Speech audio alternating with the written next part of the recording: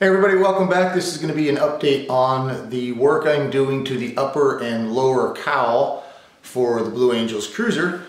I've got the video done and ready to upload, so sit back, relax, and enjoy.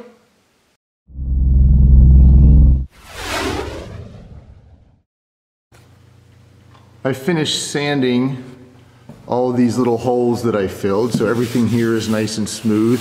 I've cleaned up the hole for the exhaust pipe. And one of the other things I'm working on is all of these edges. Now what I'm doing with all of these edges, anywhere there's an edge, whether it's the back of the cowling or this, is I take some sandpaper and I want to kind of round the edges. Because if you have a sharp 90-degree edge on any of your corners, the paint won't want to stick to that 90-degree edge, and that's where you'll end up getting some chips. So I just take some sandpaper like this, and where that 90-degree edge is, I just try to just round it off a little bit so it's a little bit more round than a sharp corner.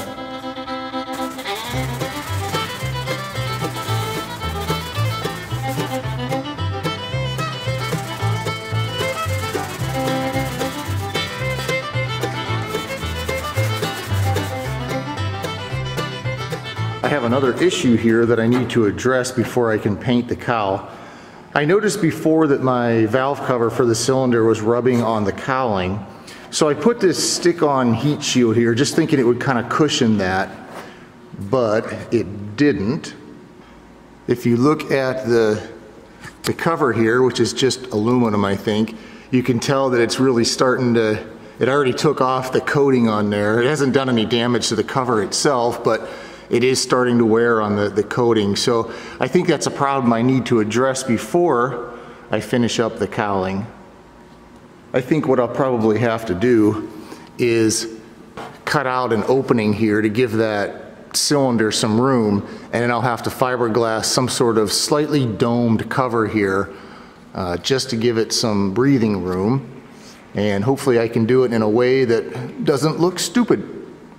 Alright, now in preparation for the new nut plates I'm putting on, I've taken 80 grit sandpaper and I've scuffed up all the places where I'm going to put a small square of fiberglass, and then on the outside here I'll mix up that kind of that peanut butter resin solution that I showed you in the last update video, and I'll fill these two holes on every one of these nut plates. I think there's 14 total. And then once that resin is dry, I can sand them smooth, and that'll basically make it so just the big hole is there. These two holes will be completely filled, and then I can put in the new nut plates and drill the new holes for those. Alright, so here's how I do this. I just take a very tiny bit of resin here, and I'll wipe it on the fiberglass, and it really doesn't take much resin at all. Then I have this little tiny piece of fiberglass.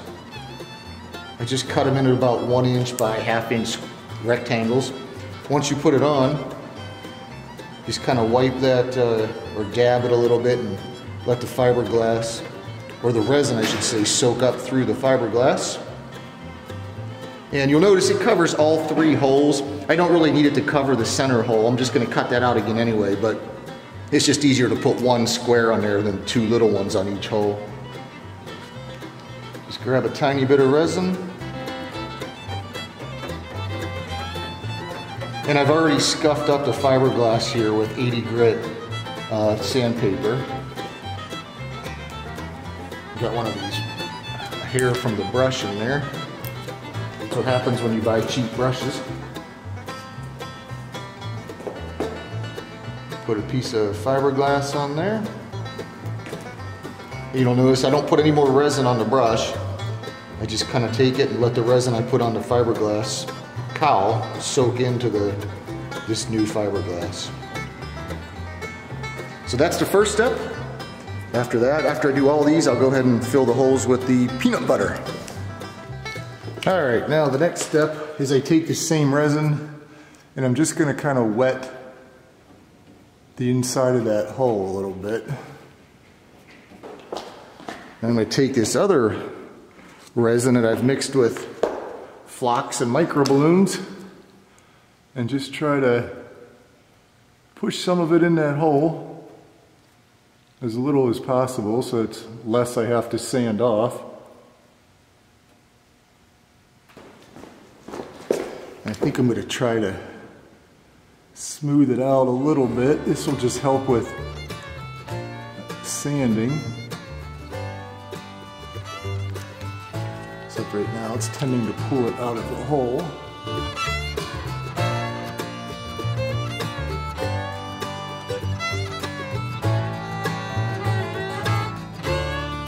There we go. From the outside, when I push this peanut butter in the hole, it tends to push it back through here. So what I do is when I'm done, I go back with a brush and just kind of lightly flatten that back out again.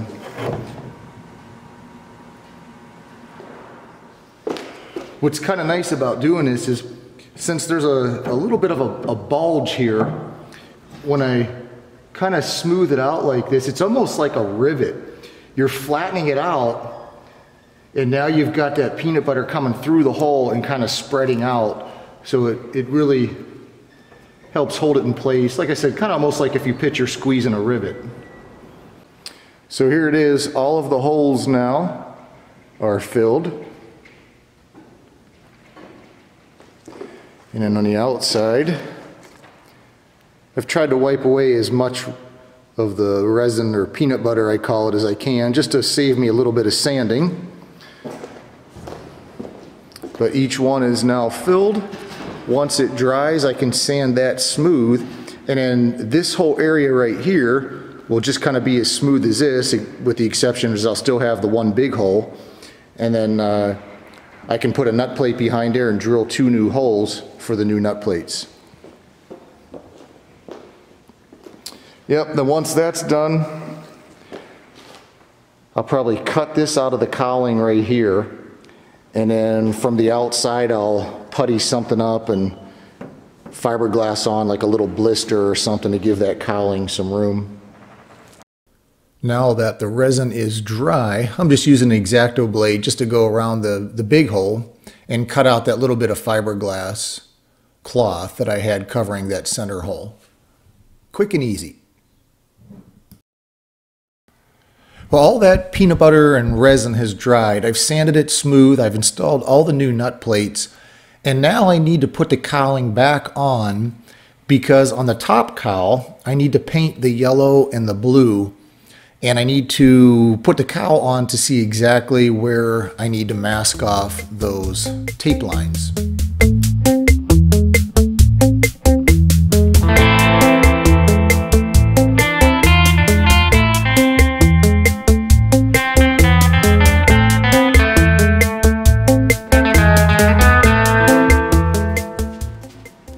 I've already put the orange Mylar masking tape on the left side of the airplane. And now I'm putting it on the right side of the airplane, trying to match it as best I can to the other side. But more importantly than matching it to the other side is just making sure that it looks straight.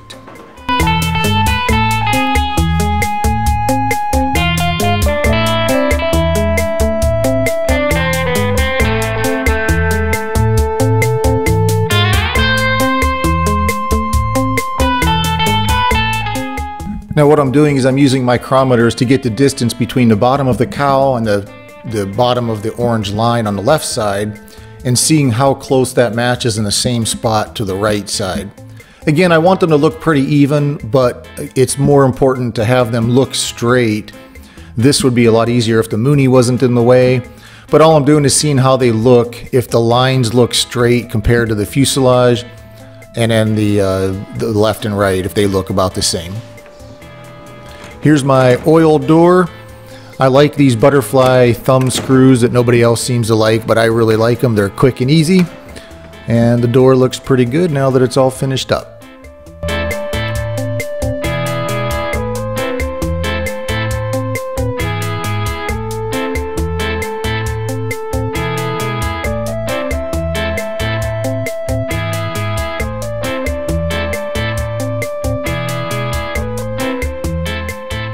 I've done everything I needed to do with the cowling on, so now it's time to take it off and paint the yellow, and then I'll paint the blue. Now these little orange mats you see here are super handy. If you guys go to gripmat.com, I have a deal set up with them. When you check out, you can put in a discount code, and that's Kitplane10, and you'll get 10% off of your first order. I make a few bucks too, so it does help me out a little bit, but these things are handy. They won't scratch the airplane, and I use them all the time. Well, one last step here with the top cowl before I paint the yellow is what you're looking at is I'm scraping off, not a run, but a little bit of buildup of paint on the very bottom of this part of the cowl. When I painted the white, I think I might have thinned the paint a little too much, or I didn't wait long enough in between coats to spray, but the paint kind of pulled up a little bit on the bottom, as you can see, and I'm just scraping it off to flatten it out with a razor blade. Now, I would not be doing this if I wasn't painting over this area. This will get painted yellow. If it was just going to stay white, I would just leave it as it is and, you know, have the little buildup of paint. But since it does get repainted over, I'm just going to try to flatten this out as much as I can before I spray the yellow paint over it. Well, thank you for watching, everybody. I will end the video here. This is the top cowl with the masking done. I'll tape off the rest of the white that I don't want paint on, and then I can get the yellow painted. Here it is here, painted yellow. I'll let this dry for about 3 or 4 days, and then I have to paint the top thin blue stripe, and the top cowl will be done. In the meantime, I'll continue working on the bottom cowl. See you next time.